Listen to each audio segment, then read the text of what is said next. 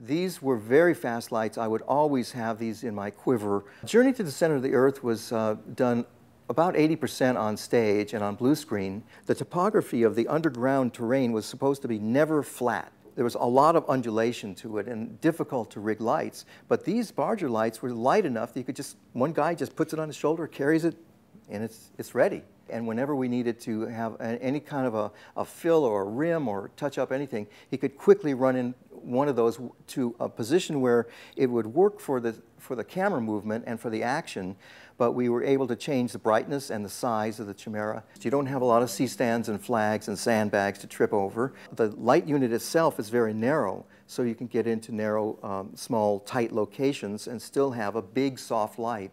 It takes into account how much weight you're going to have on the front.